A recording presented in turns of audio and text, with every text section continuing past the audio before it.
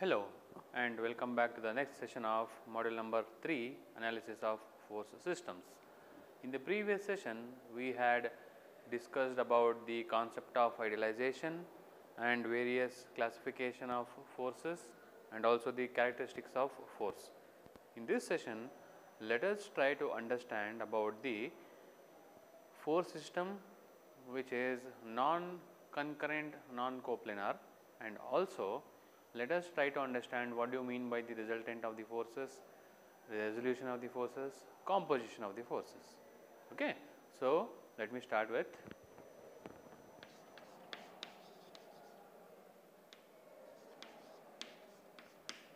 non-coplanar concurrent force system.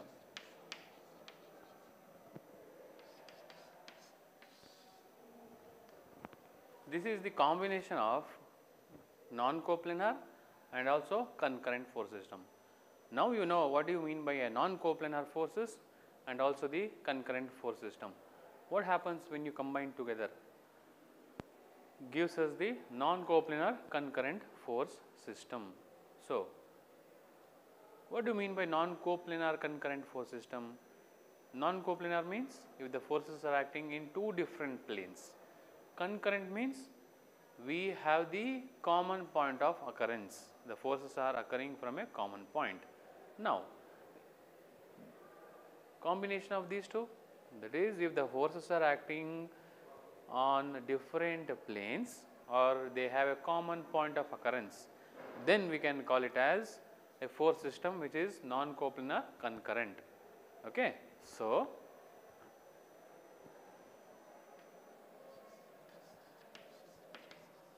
if the forces forming a system do not lie in a single plane but the forces are directed towards a single point, then the system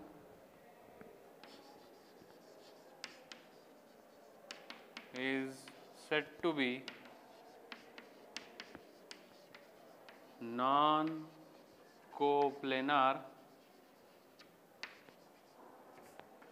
concurrent system. Let me write the figure. So, if I write the axis x, y and z, so there are forces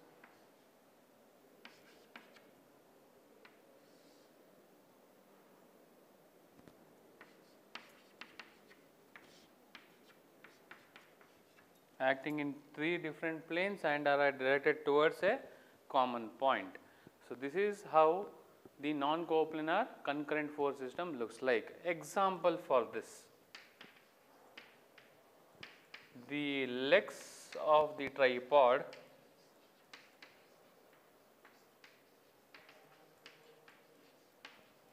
when a camera is mounted on a tripod. So, if you consider a tripod which is having a camera mounted above it, that can be taken as a best example for non-coplanar concurrent force system. Okay. So, now similarly we can also explain non-coplanar non-concurrent force system. So, what do you mean by this? Again, you know what is non-coplanar and non-concurrent. That is, if the forces forming the system do not lie in a single plane, then we call it as a non-coplanar, and non-concurrent If the forces forming a system do not have a common point of occurrence, then we call it as a non-concurrent force system. So, let me write the definition.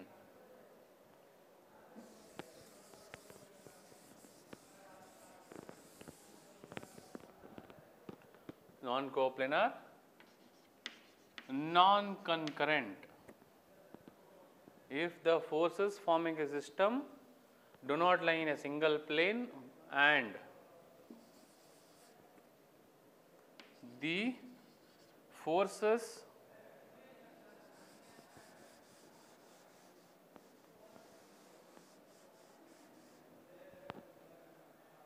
are not having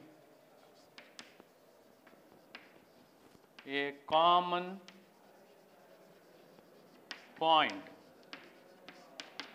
then the system is said to be non-coplanar, non-concurrent. Non-coplanar, non-concurrent system. So, if I write the diagram x, y and z, F1, F2,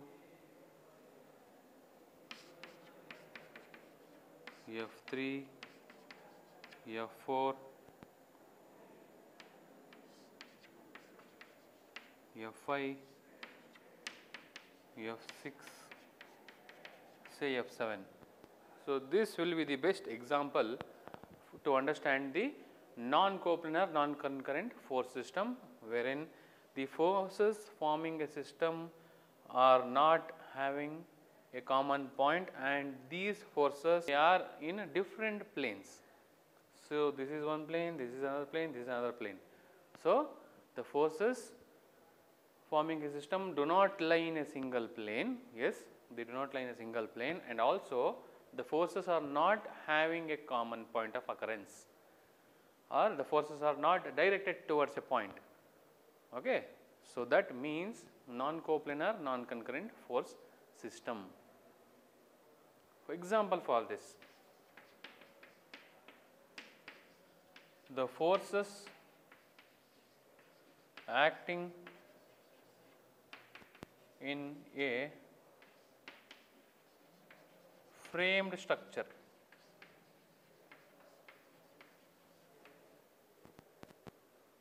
So, what do you mean by a framed structure? A framed structure is the one consisting of columns and beams. So, if you take this as an example, so these are the columns and this is a beam. So, the forces acting on this particular framed structure can be taken as a best example for the non-coplanar, non-concurrent force system. I hope you have understood about the classification of force system in detail now. Okay. So, let me list out the forces which we have already studied, and also we had discussed two force system in this session, and let me list it out.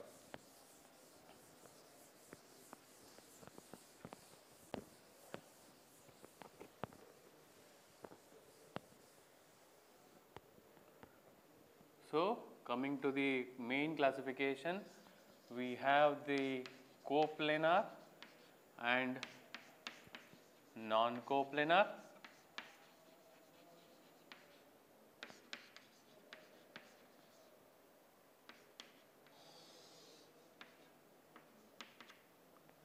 In coplanar, we have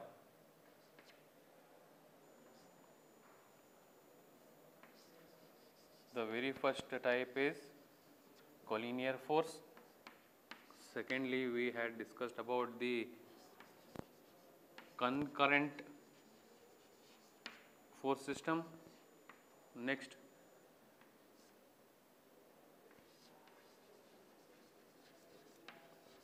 parallel force system. In parallel, we had like parallel, unlike parallel. Next, non-parallel force system. So, What do you mean by collinear? If the forces are having a same line of action or common line of action, then it is called as a collinear force. Next, concurrent force, if the forces forming a system have a common point of occurrence. Either it may be a converging force or a diverging force or both converging and diverging. Next, parallel. If the forces are acting parallel to each other, then we call it as a parallel force system. In that, we have subdivision like forces and unlike forces. Like forces are the one wherein the forces are acting parallel to each other in the same direction. In unlike forces, the forces are acting parallel to each other, but in different directions. And at last, non-parallel force system, if the forces forming a system are not parallel to each other, then we call it as non-parallel force system. Similarly, under non-coplanar, we have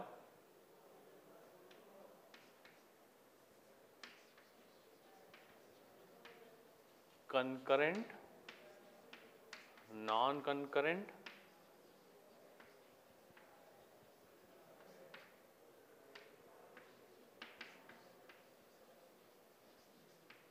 parallel, and then non-parallel.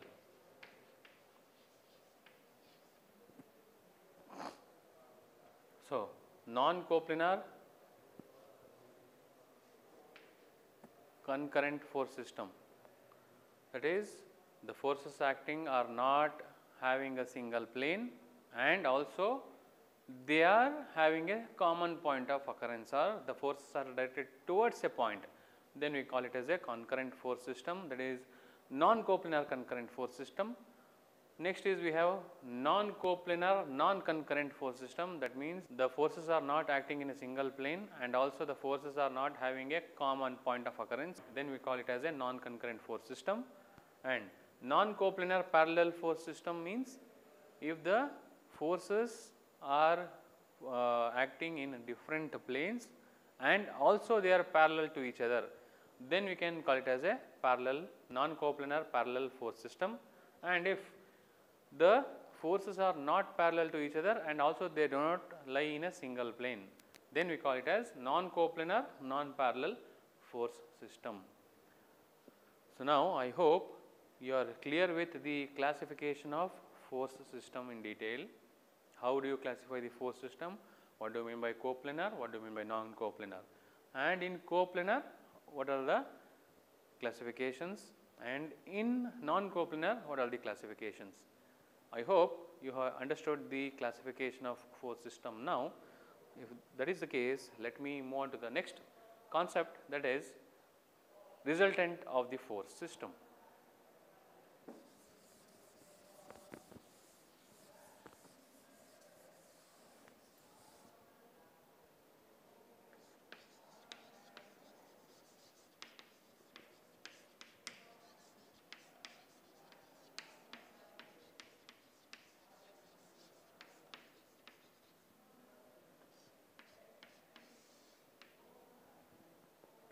What do you mean by the resultant of the force system?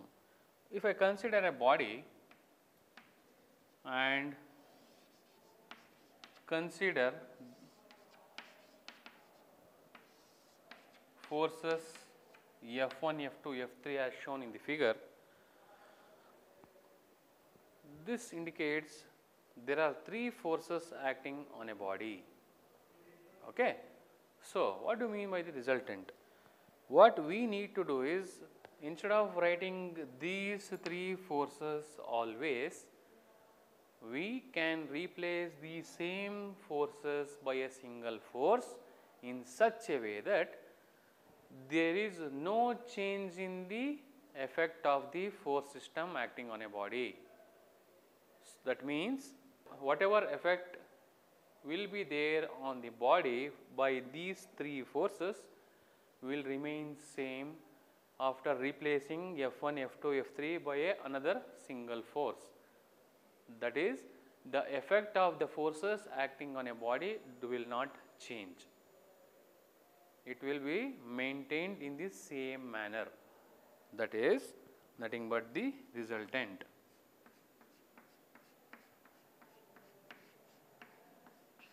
it is denoted by the letter R. So, now what do you mean by the resultant force? So, you can replace the number of force system acting on a body by a single force, so that this R also produces the same effect as that of the forces F1, F2, F3 on a body. You can replace F1, F2, F3 by a single force called resultant R. This is the definition of resultant or the meaning of resultant of force. So, whenever you consider a force system acting on a body, a number of forces can be replaced by a single force.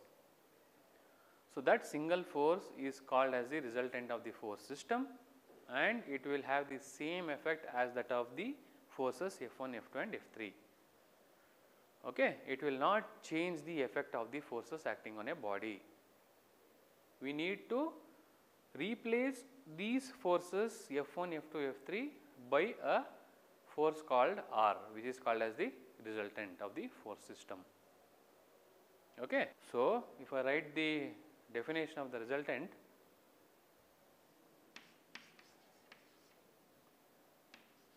resultant of a is that single force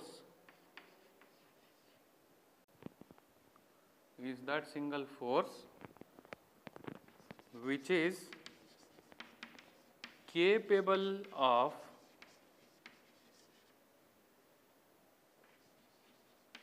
having the same effect as that of the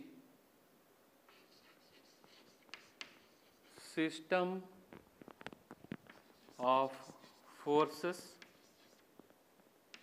acting on the body. I hope you have understood the meaning of resultant. So, the resultant of a system of forces is that single force which is capable of having the same effect as that of the system of forces acting on the body. So, if you observe the figure and whatever I have explained, you can easily understand what you mean by the resultant force system. Okay. So, now let me move on to the next concept, that is resolution of forces. Okay. See here, the replacement of the force system by a single force is called as the resultant force system. Okay. Now, let me move on to the next topic.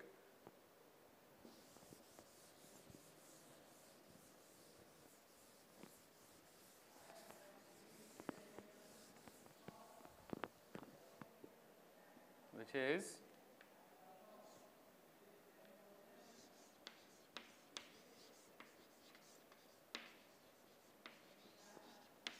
resolution of the force system.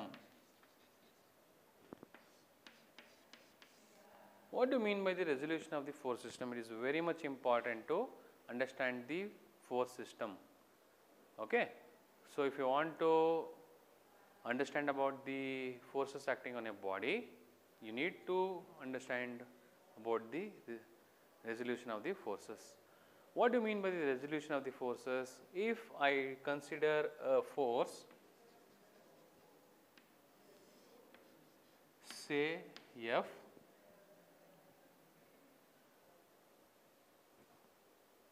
and if this is acting at an angle of theta with respect to the horizontal or say x axis, and if this is the y axis, if a force is acting at an angle of theta with respect to the horizontal axis, then we can divide this single force into two components. That is, we can divide this force into two different components. one acting along the horizontal direction and one acting along the vertical direction. That is, the process of splitting up of a single force into two components is called as the resolution of the force system. I repeat, the process of splitting up of a single force into two components which are perpendicular to each other, that is called as the resolution of force system. This force can now be split into two different components, one along horizontal direction, one along vertical direction, and it should be perpendicular. Okay. Those components along horizontal and vertical directions will be called as Fx and Fy. Here I need to split it up in two different components. I need to split this force into two different components. The resolution of force system means the process of splitting up a single force into two components in such a way that both the components are perpendicular to each other. That is, it can be split up along the horizontal direction and along the vertical direction. Okay. Now, how can we split this force? This can be easily done by drawing a rectangle. That means, the process of splitting up a single force into its rectangular components, resolution is also defined in that way. The process of splitting up of the force in the form of a rectangular components, that also gives us the resolution of forces. So, now let us see how.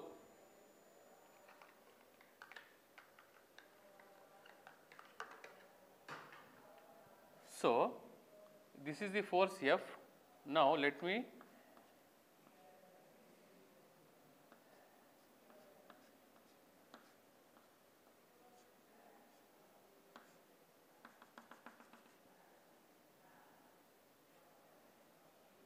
make a rectangle. Now, I need to split the force F into two different components such as F x, which is acting along a horizontal direction, and this is denoted by Fy acting along vertical direction. Now, if you observe, this looks like a rectangle, rectangular components. So, how do you determine the values of Fx and Fy? That is very important. Now, as I said, please observe this portion. Let me name this as point O, and this is force F. Okay. Now,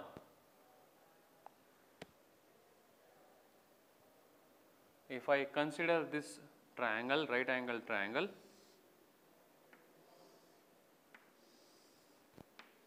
with this being theta, and this will be Fx, and this force is F. So, how do you determine Fx? So, using basic trigonometric functions and applying to the right angle triangle, we can easily write the value of Fx. So, this will be the right angle. Now, this is theta, and this is opposite side, and this is adjacent side, and this is hypotenuse. See, if you want to apply the trigonometric functions, then you need to know what is the opposite side, adjacent side, and the hypotenuse. Now, to determine this Fx, that is nothing but the adjacent side, which trigonometric function can we go for? So, sin theta is equal to opposite by hypotenuse, that is ruled out, not required. Then what about the cos theta?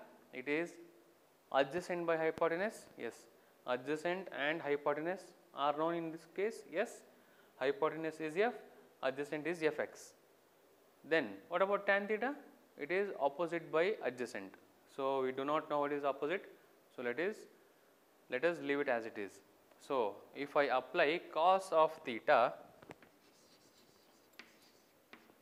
I can write it as adjacent by hypotenuse. So, adjacent side is nothing but the force Fx divided by hypotenuse is nothing but the force F. Now, we have cos theta is equal to Fx by F. On cross multiplication, I can write Fx equals to F into cos theta.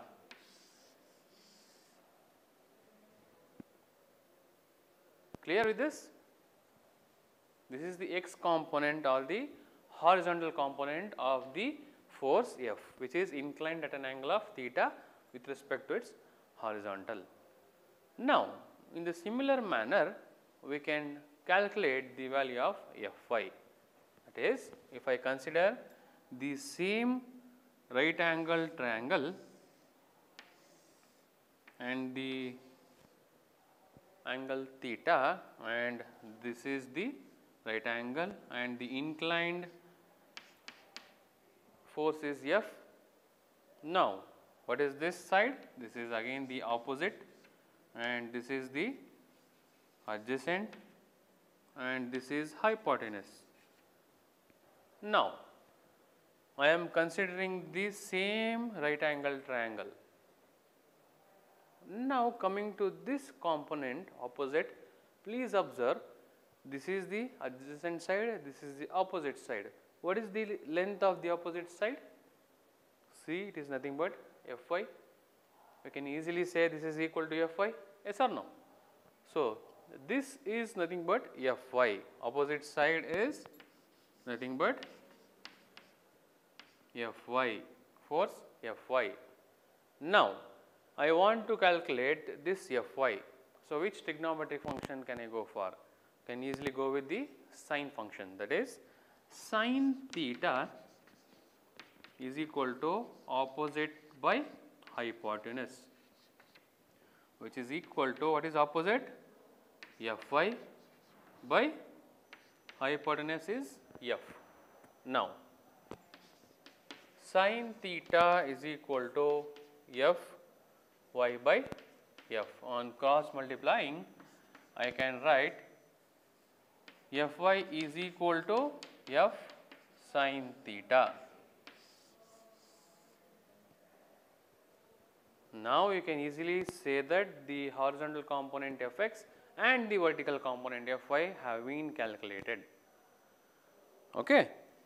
So, these are the values of Fx and Fy. When we take a single force F and split it up along the horizontal and vertical directions and naming them as Fx and Fy respectively, then we can also calculate the values of Fx and Fy by using the trigonometric functions and writing the right angle triangle and applying the cos function to get Fx and sine function to get Fy.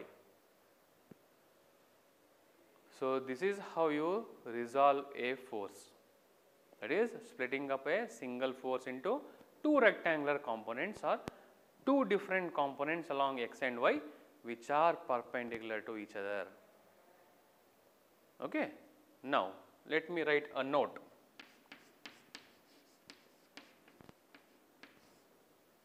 What if the force is making an angle with respect to vertical axis?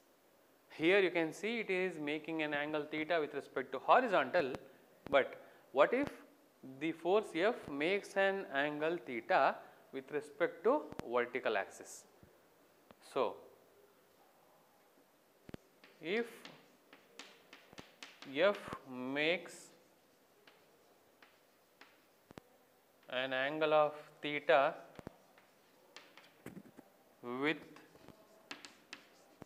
respect to y axis or vertical, I can write this as x and y axis, and this is the force F, this is theta. What you should do? That is, you can write the rectangular components of the same force F, so that this will be called as Fx and this force will be called as Fy. Now, in the similar fashion, by taking the right angle triangle and try to resolve the forces, we get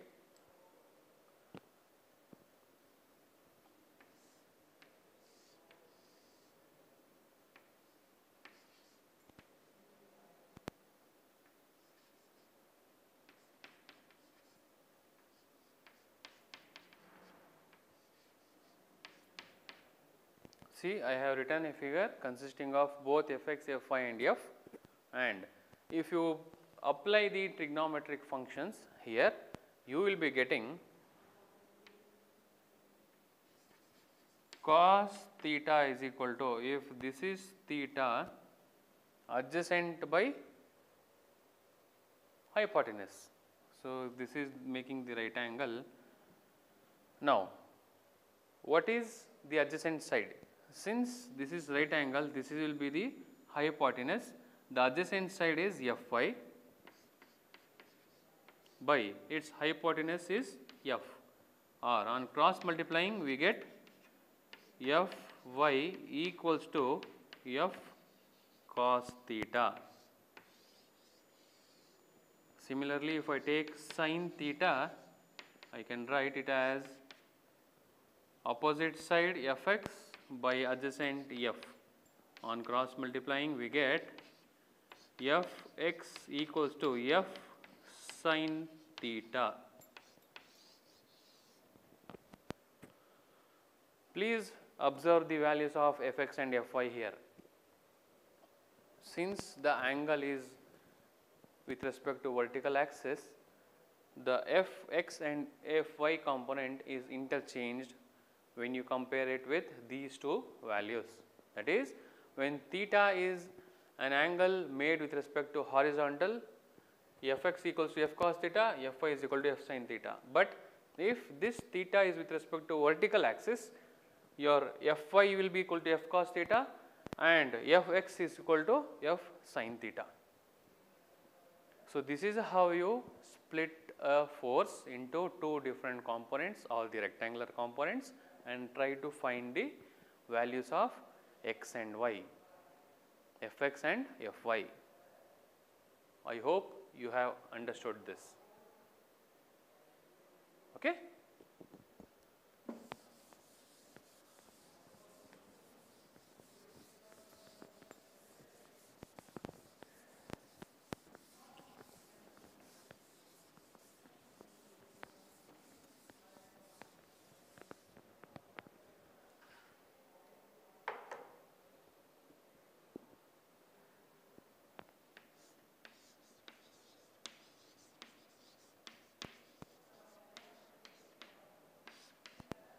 Now, in the same resolution of the forces, let us try to understand how the forces can be resolved if the forces are placed in different quadrants. That is nothing but, let us try to understand the sign conventions. Okay.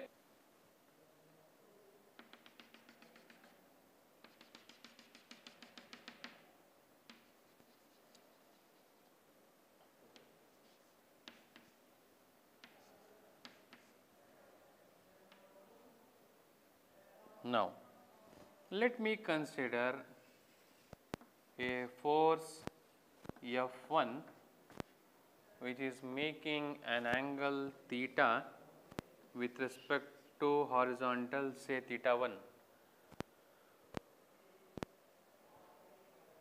Okay, or let me name it as theta itself. Let the force F1 make an angle theta with respect to the horizontal as shown. So, what should be the sign conventions here? Okay. Similarly, let me consider one more force in the second quadrant, say F2 at an angle of beta. with respect to its horizontal axis. Similarly, let me consider one more force called F3 in third quadrant, and let the angle which this makes with respect to horizontal be alpha, and let us consider one more force in the fourth quadrant called F4, which makes an angle gamma with respect to horizontal. So, now you can observe there are 4 different forces acting in 4 different quadrants. So, this will be the first quadrant, second quadrant, third quadrant and fourth quadrant. Now, what is the sign convention in first quadrant for x and y component? It is nothing but plus comma plus.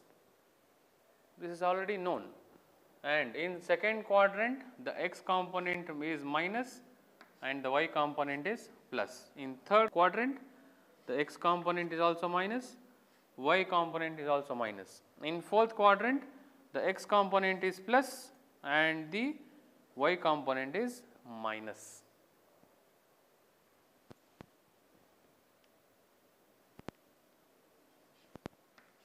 xy, xy, xy, xy. So, this is already known, but how do you try to resolve the forces when it is having the inclination as shown? That is splitting up of a single force into 2 different components, and it should be made with respect to the quadrants. That is very, very important. Please note this point. The arrowhead which you write will be very much important. Okay? You cannot write the arrowhead on your own. It all depends on in what direction the forces are acting, okay, and in which quadrant the forces are lying in. That helps you out to decide the sign conventions. Okay.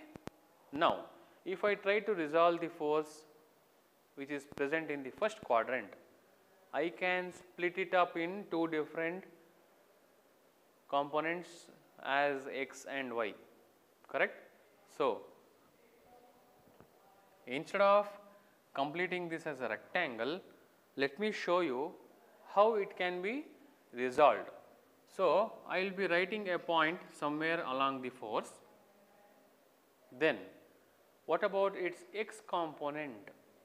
So, it is nothing but if this is in the first quadrant and if the x is said to be positive, that is towards right is positive, that means the force Fx should be written towards right, and this can be written as F1x. Now, coming to its y component, it is also positive. When do we call the force as positive in the first quadrant? When it is acting upwards.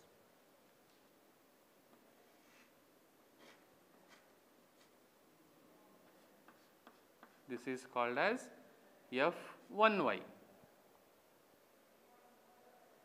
Similarly, if I try to resolve the force F2, now what about the sign convention for x? It is negative. When will be the x negative? When x is measured towards left, that is taken as negative, and hence you need to write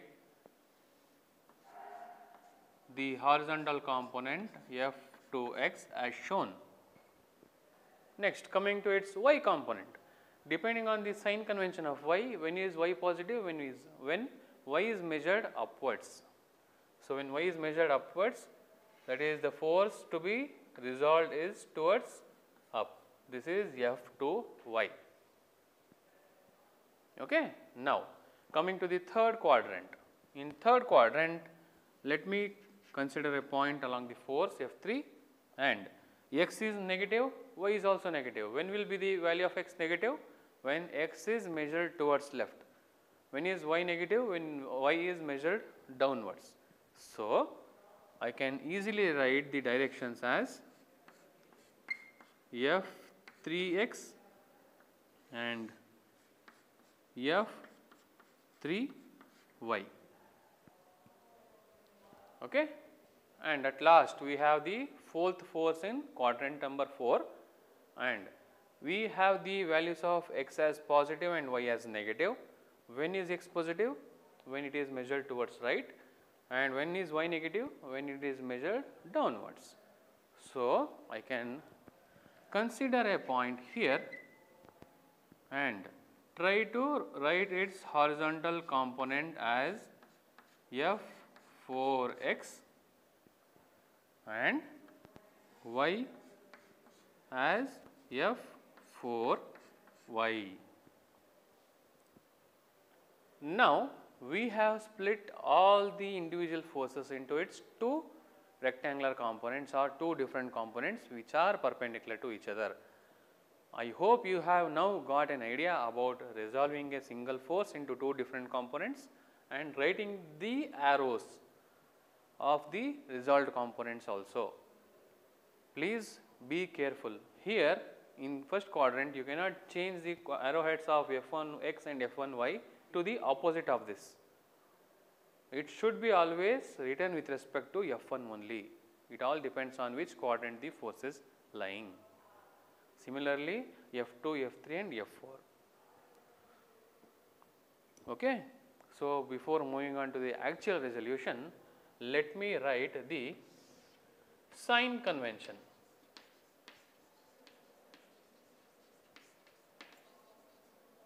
I have already mentioned this in the quadrants, but let me write for x component, if it is measured towards right, we take it as positive. If x is measured towards left, then we call it as negative. Then if y is measured upwards, it is positive. If it is measured downwards, it is negative. Okay. So, x towards right positive, x towards left negative, y upwards positive, y downwards negative. Please keep these things in mind. Okay. Now,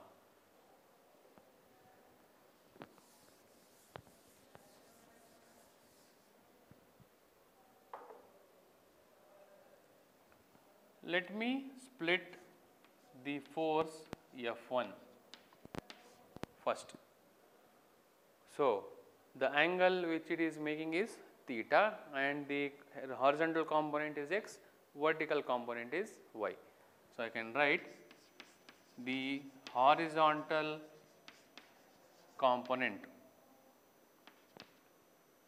F1x is equal to, so if the theta is with respect to horizontal, we can easily write that as F1x is equal to F cos theta or F1 cos theta, and its vertical F1 y is equal to F1 sin theta. Okay. So, now F2 for force F2, its horizontal component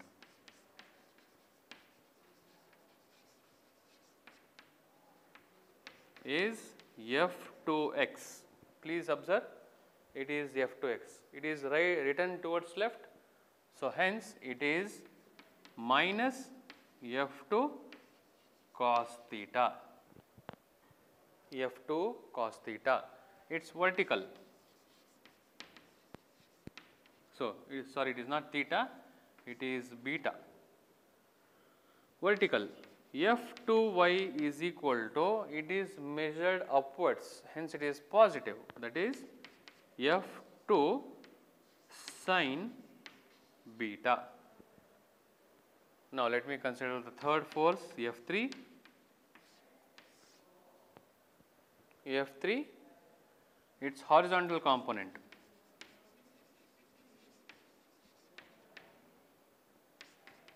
F3x is equal to, see the x component, it is acting towards left. So, it is minus F3 cos alpha, its vertical,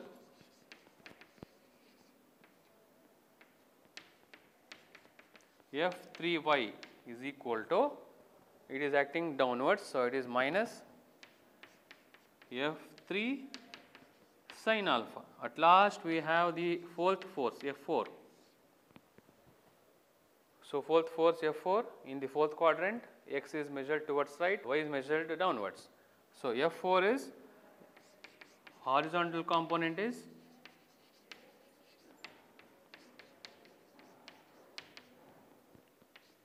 F4 cos gamma, its vertical component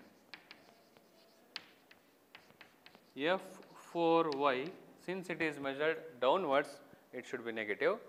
So, it is minus F4 sin gamma.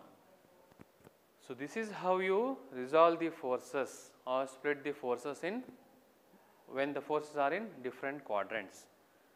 Okay.